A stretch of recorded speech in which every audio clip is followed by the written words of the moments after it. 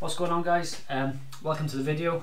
As the title says, today we're brewing a Hefeweizen, and we're going to be doing it a little bit differently. Going to be chucking some bitter orange peel in there as well, just to kind of mix things up a bit.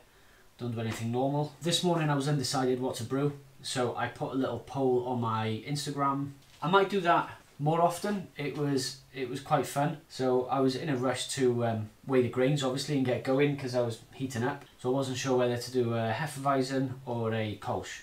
The votes came in 50-50 between the Hefe and the Kolsch. I decided that's a sign. Grain bill for a Hefeweizen is 50% Pilsner, 50% wheat malt, so we're going for the Hefe. Hope you're all doing well. Let's get the brew on.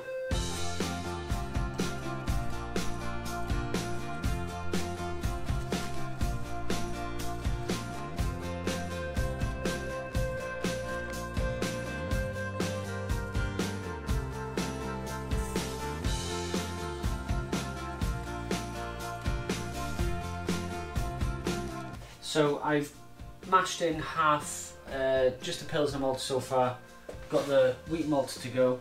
Let's finish off the mash. So the rice hulls are in. I think I went a bit too heavy on them. I put 200 grams in. Should have gone for about 100, I think. Making a Hefeweizen, I haven't done it in about 2 years.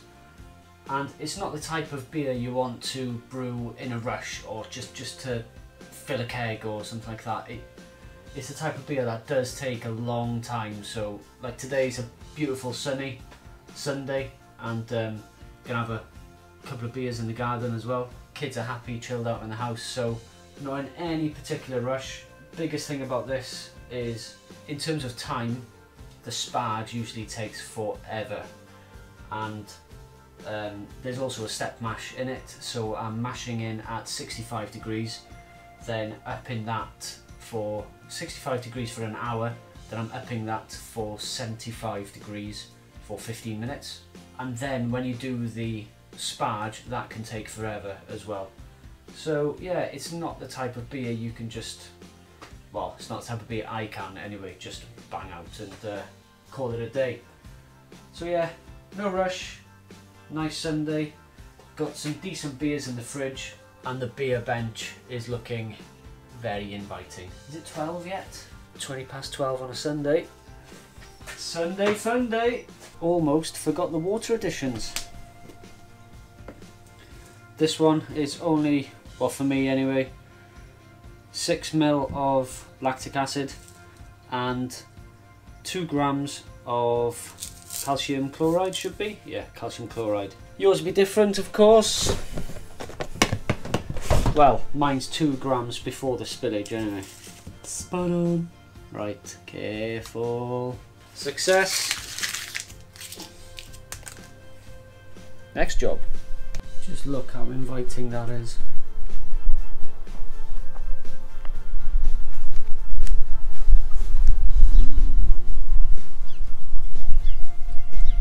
Beer o'clock soon. So whilst that's mashing in, gonna weigh out the hops. Put the sparge onto, put the sparge water on.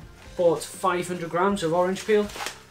Only going to be putting 50 grams into this beer. Not sure I'm going to put any coriander in it. I just want to see what impact these have on the Hefe. Might be a bit Blue Moony type of beer. Blue Moony? Yeah. Not speaking very well today. Right, let's get the hops.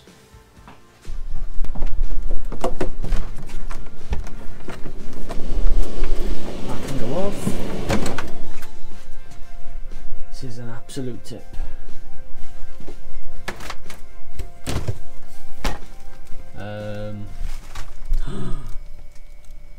Jem has been using my freezer. What's all this stuff? That's not hops. That's not hops. Right, Hallertauer, oh, right on the top, ideal. Hallertauer Mittelfrüh. Probably ruined the pronunciation, apologies. So the hop additions on this is 16 grams of that as a first wort hop, and 16 grams 15 minutes before the end. Then 5 minutes before the end, I'm going to chuck some orange peel, and 10 minutes before the end, bang in some Irish moss. Not very much going on in terms of hop, but this beer is all about the yeast showing off. So I've gone for the Hefeweizen ale yeast, WLP 300. Used this before, and it's a banging yeast. So there we have them weighed out. First wort, 15 minutes to go. Pinch of this at 10 minutes to go, and chuck this in at 5 minutes to go, which smells stunning. So it wouldn't be one of my normal vlogs without giving you a general update of what we've been up to, and obviously we're in these strange times at the moment. So yeah, here we go. So as most of you would know, we've had chickens now for a number of years. So our hop plant, that's the SARS. This year I'm going to let it grow up along the chicken trellis thing, and this there is Cascade, and that again, trying to go that way. Ignore all these that were given to me for free from the brewery themselves, obviously, and stuff to take to the dump. And on the subject of chickens, 2 days ago, check this out, look what happened. Check these beauties out. We have 4 white leghorn chicks that we hatched ourselves. Right, girls? Hopefully girls. Cute or what?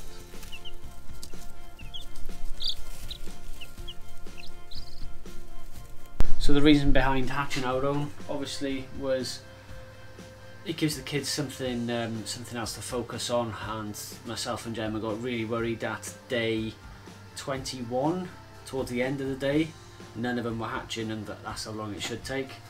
So we were very nervous, but chuffed to bits to get 4 chicks out of 6 eggs. So we've just finished the mash, the first stage of the mash. So we'll just ramp it up to 75 degrees now.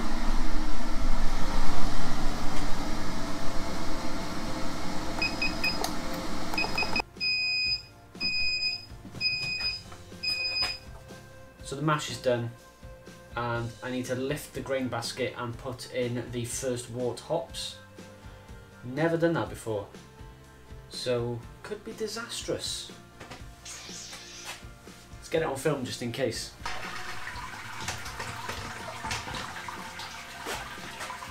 Well, I think I can get the hops in there. I thought I'd have to lift the basket with one hand and get the hops in, but pretty certain. Oh, look at that.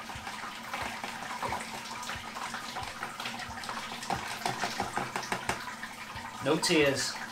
Okay, seems to be draining pretty freely, probably because of all those rice hulls. I'll now knock the temperature up to 99 degrees. So as it's sparging, it's heating the water at the same time. Cut down on a bit of time, like, you know. So we're now done with the sparge. Close that off and shimmy it down there. Aha! Every time. Why don't I just put it a little bit higher? Give some of this to the chicks. And by chicks, I mean chickens, not the 2-day-old chicks. Let's give it a stir. We're at 98 degrees. Already got our first hop addition in there. Feels like ages ago now. I suppose a first wort hop addition is a very good way to get the most alpha acids out of the beer, I suppose, out of the hop. Imagine that's had, what, probably 45 minutes contact time already. Told you the sparge was going to be slow. Let's bang on the extraction.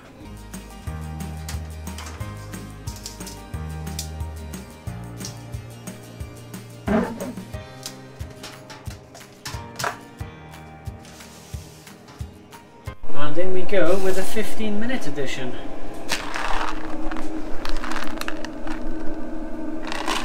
Bosh.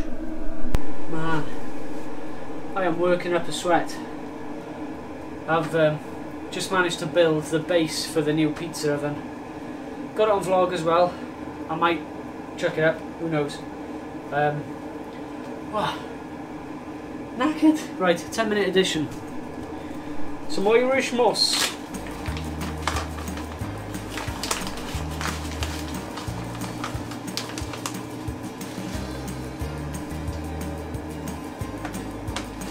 Boom.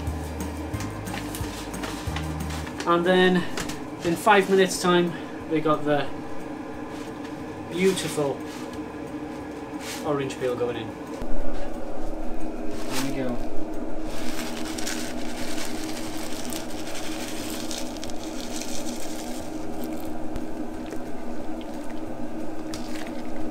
The beautiful sound of a completed brew day, excluding cleanup. That's it, we're done. Knock the heat off. I'll probably leave it for 10 minutes for everything to settle down. And then chill it and bang it in the fermenter. Start chilling it down.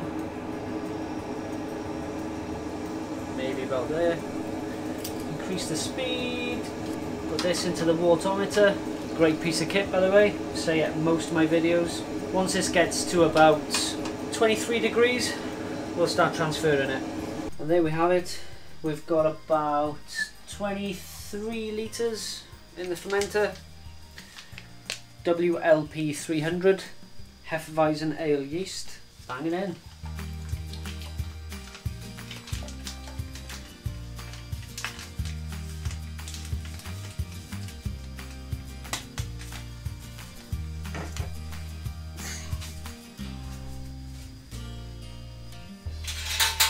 Blow off bottle.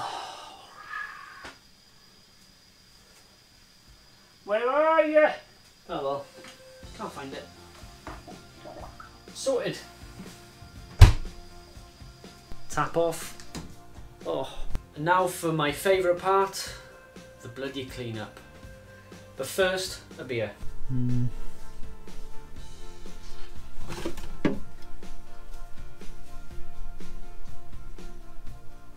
Sour, yes. Oh, on the beer bench. Sundowner on a Sunday. So this beer is Mimosa Sour, 7%. I haven't got a clue what it says on the back. I had this from my local homebrew shop. They're closed because of this situation, and they do deliveries, so you email them and give them a brief of what you like and how much you want to spend, and they took payment the following day and delivered it within an hour. Awesome. Lovely looking beer. Oh man, that's like, that is just like tropical juice, tropical and orange juice. It looks like orange juice. It's like fizzy orange. Mm. Oh, there you go. Iechyd.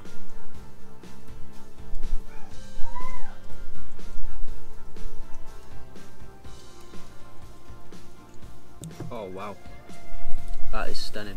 So guys, I hope you found that video useful. I'll follow up with a final thoughts or tasting of the beer. Got quite a few videos lined up and already in the editing process. Thank you to everyone who have joined me on Instagram at HomebrewGriffo. Check out there for more regular updates if you like. So guys, I'll catch you on the next one. Iechyd.